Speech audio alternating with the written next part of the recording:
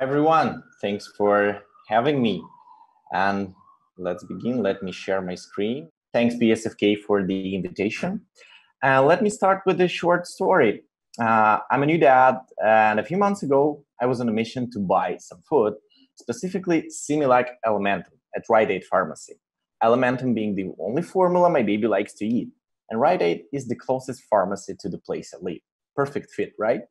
But when I approached the shelf, it was empty. I was so disappointed that I needed to go back home, take my car, and in the middle of the night, go to another 24 hours pharmacy. My name is Val, and I'm the founder of Techshelf. We are addressing the out-of-stock problem with our smart panels and SaaS dashboard, providing real-time data from retail shelves. And here is my plan for the next 30 minutes. I will talk about our mission as a company and the out-of-stock problem, some current solution and why they are working. I'm going to talk about our approach to the out-of-stock solution and how we're different. After that, I will share my screen and we'll spend 2 minutes for real-time demo. And for the last 5 minutes, I'm going to talk about our vision and checkout-free concept. And also I'll try to answer your questions if you have any. A bit information about me. I have 10 years of experience in retail and CPG. I started my career as a merchandiser. Then I was promoted to sales representative, and then key account manager at one of the largest beer distributors in Moldova, my home country, located in Eastern Europe. I worked with brands like Budweiser, Stella Artois, Corona, and Heineken. After that, I co-founded a merchandising agency, and we became the first company providing outsourced merchandising services to distributors and brands, including Coca-Cola, Nestle. And knowing retail and distribution problems and the lack of actionable data in the industry, in 2018, I founded Techshelf. Probably most of you heard a lot about so-called smart shelves or AI vision that identified stockouts, right? So let's dive into the problem to see why we're not seeing the technology everywhere and still encounter out of stocks in grocery stores while shopping. 980 billion with B is the total estimated loss of revenues every year due to the out of stock. Up to 50% of the items are in so-called out of stock situation during weekends. Another important metric for retailers is that 27% of the shoppers will actually go to another store to buy the item they need. And 48% of retailers don't even have a way to count the impact of this problem to their sales. And as you already know from the previous slide, up to 27% of shoppers will go to another store. But what about the other 73%? What they do when facing the problem. So if you're a retailer, you can imagine your potential lost in revenues when 27% will go to another store to look for the item they need, exactly how I did with Rite Aid and baby food, plus 9% that wouldn't buy anything, plus another potential 17% that will delay purchase. And altogether, you come to the 53%. That's a huge risk for your revenues. And if you're a brand, you've got the same risks of 9% that wouldn't buy anything, 17% that will delay purchase, 31% that will substitute your product with another brand and probably stick with it. And altogether, you're coming to 57% of unsatisfied customers under the risk to lose your loyalty. And besides direct sales loss, which is a consequence for both retailers and CPGs, here is how the out-of-stock phenomenon is creating additional consequences for our target customers. For CPGs or brands, we have first a risk that the customer facing the out-of-stock will try another brand and stick with it after. The second, it's a lowered impact of promotions and distorted perception of demand as well, which means that while you're analyzing your sales, you don't take into account how many shoppers approached your shelf, but the product wasn't there and they just left. And from grocery store perspective, there are also important things at risk, including increased operational costs, because your employees are constantly walking around the shelves, manually analyzing what they need to bring from the warehouse to the trade floor. Here are some of the current solutions that CPGs and retailers are using today. So we have independent third-party audits in most cases to perform this job. Market research agencies are hiring students or other similar personnel, and you can presume the quality and the accuracy of this kind of audit.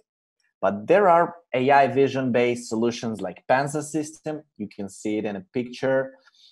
Drones that will fly around the store, interfere with your customer normal shopping process, or Trax retail solution, capturing the image of the shelf with cameras from the opposite side of the shelf, or in some cases completing this job with the help of so-called crowdsourced merchandising performance, when someone needs to actually come in front of the shelf, make the picture of it for further analysis. But I want to talk why those solutions don't work at scale, actually.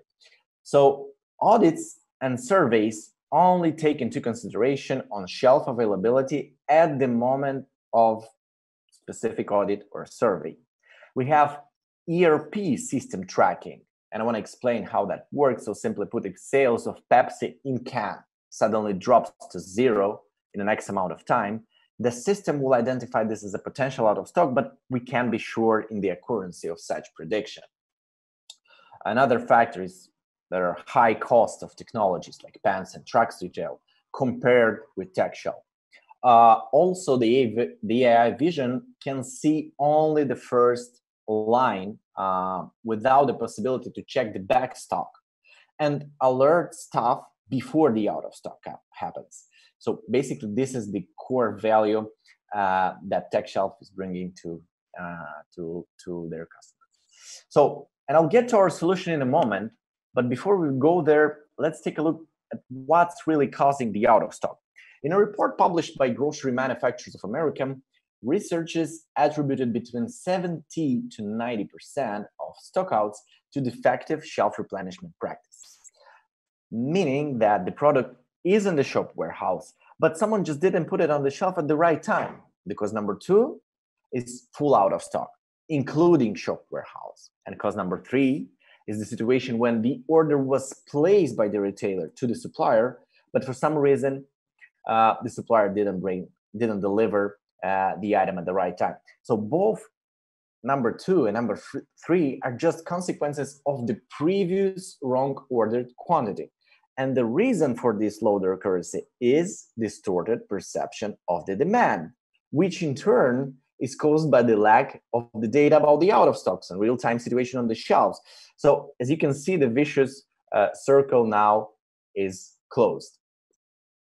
And our solution, as you can see in this picture, Techshelf is an easily fitted shelf-mounted smart panel that makes us able to ensure that shelves stay stocked and sales keep flowing.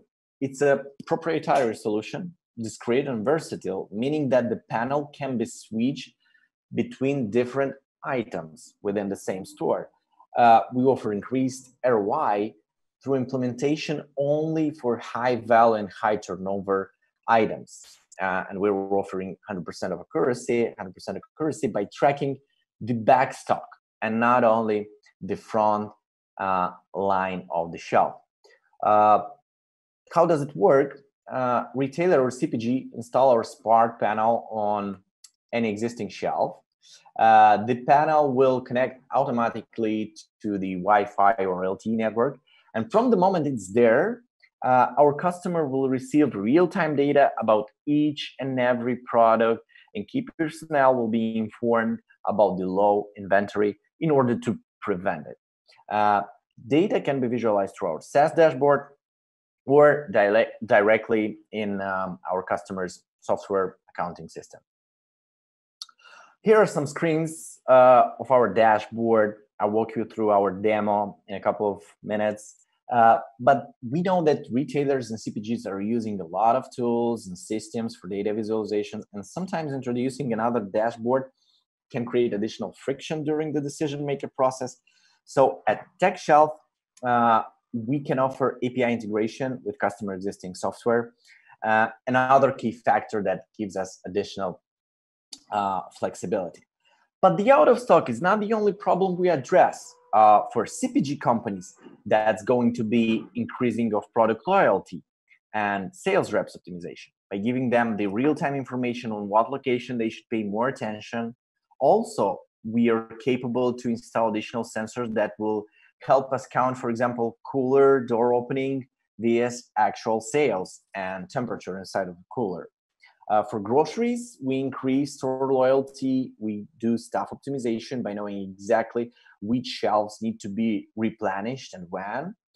Also, we can help retailers or even CPG companies with insights about which shelves are more popular than the other. For example, when Pepsi is sold from several points of contact within the same store, we can identify the efficiency of each of them. And as I started my presentation with the question why we don't see the technology everywhere, it's just because the existing tech is more expensive than losing a sale. And at Techshelf, we have quite the opposite situation. We have a small installation fee because the hardware is installed at its own cost. Plus, we have monthly subscription fee per foot. Our solution is versatile, meaning that the panels can be installed for different types of products and can be easily switched from one category to another within the same store. And our clients don't need to equip the entire shop with our panels, rather install it for top 20 SKUs to reduce 80% of the out of stock loss. So basically, Pareto principle works everywhere, especially in distribution.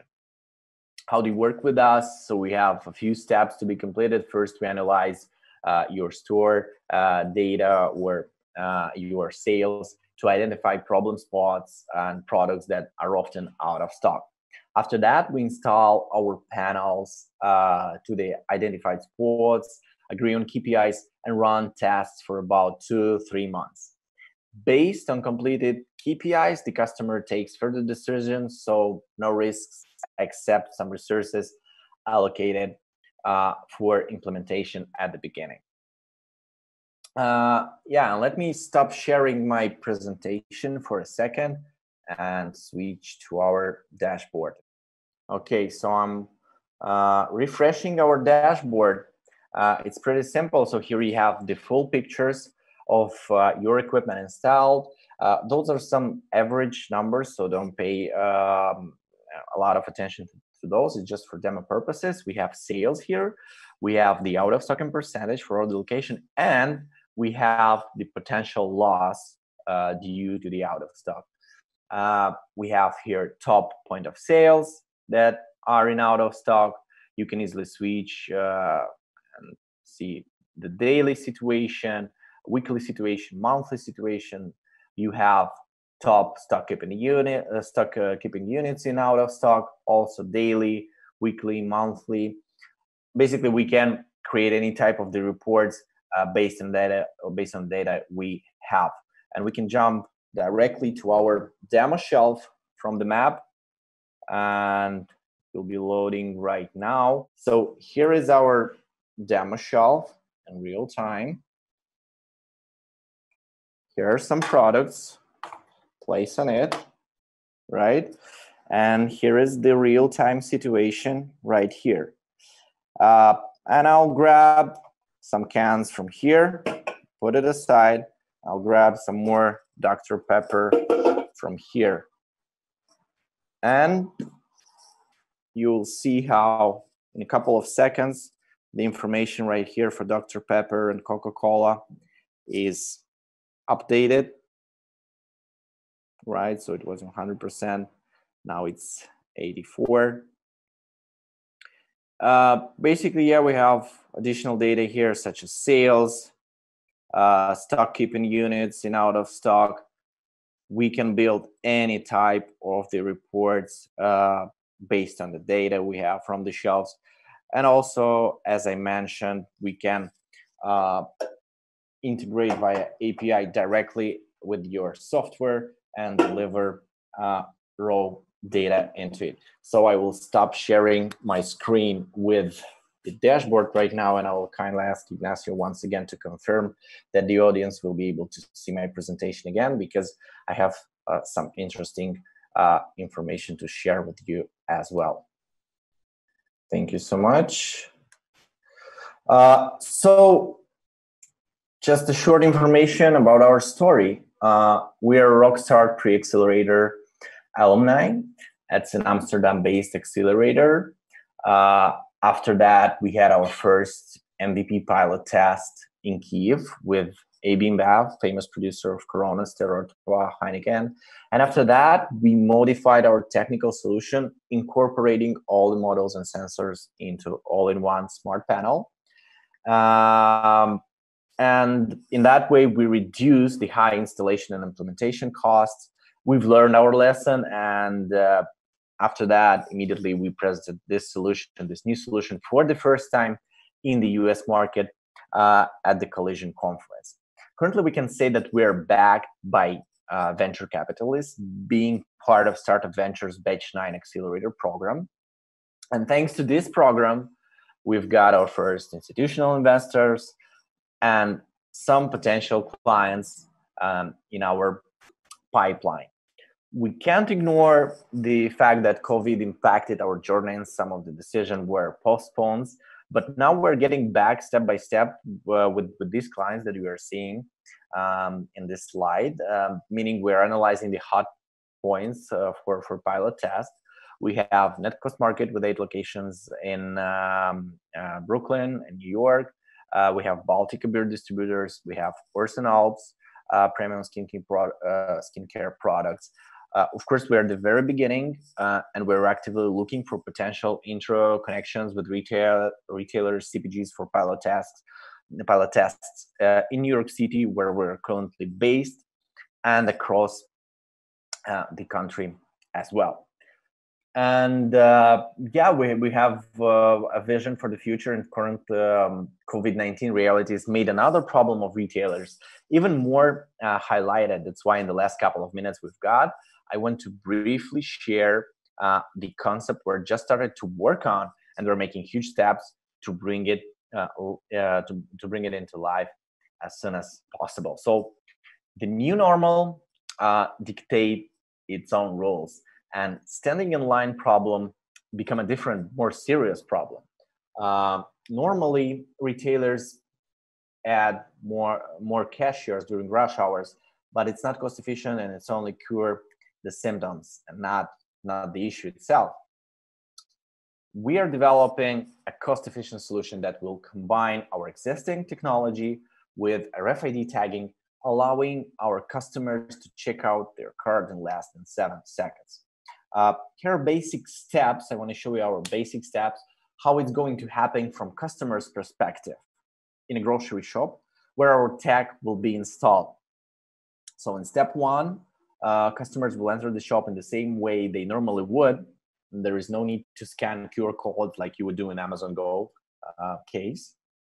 In step 2, the shopping process will be absolutely the same, except one little thing, that all the products will be pre-tagged with special RFID tags. In step 3, the customer will approach our special checkout zone, place his card with an indefinite number of products, of items for RFID reading, and open his smartphone with Techshelf mobile app installed. We've got into step 4, and here we will read the data from the card in up to 7 seconds. We're testing our equipment right now in our testing location, and we're doing it in about 7 seconds, an average card with a lot of items. And lastly, a QR code will be generated in the app for the payment. So the QR code will be scanned, and our customer is good to go.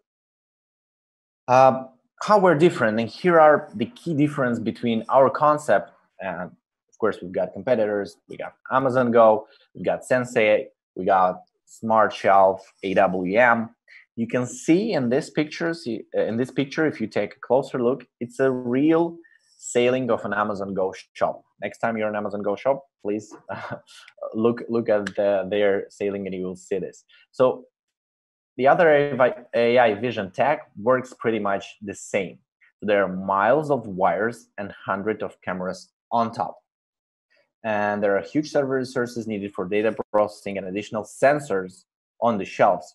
So all this raising up the cost of implementation for an average 6-7 cashier grocery stores to $1 million.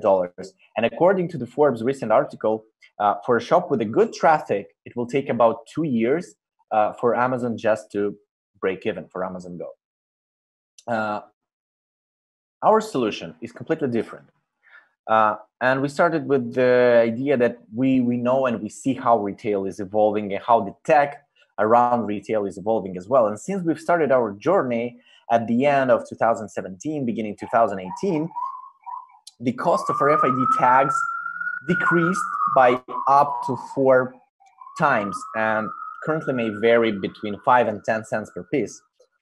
With our technology, this fact gives us huge potential for growth. And basically, we're trying to reverse engineer this business process and replace the current manual checkout process with pre-tagging process, right? And understanding that in 3 to 5 years, all CPG products will have track and trace solutions already incorporated in each and every product from the factory. So we will just need to adapt our tech to the RFID that will be, to the RFID tags that will be coming from the manufacturer. This is where we're going. This is definitely the trend that this is going to happen. It's only the question of time. And this type of approach makes our solution scalable. You don't need to build stores and infrastructure from scratch. Instead, we plan to implement our technology for the existing shop. Also, this technology can be implemented gradually. You don't need to interfere with the traditional way of shopping. So some of the customers can check out with our app, and the shop owner, the grocery store owner, the chain can still leave regular cashiers and reduce them only step by step, as many people will be switching to the Techshelf app, because everyone will see that why they need to stay in the line if you can just skip it, because the other people are skipping it with the Techshelf app. I guess that's kind of it for today. Thank you so much for having me. Here is my email on this final slide. Feel free to drop me any questions. I will answer in details everything. If you are a retailer or if you are a CPG company, you want to explore our capabilities, or you'd like to schedule an in-person demo, drop me a line. Here's my LinkedIn profile, email, or website. Thank you so much. Thanks for having me.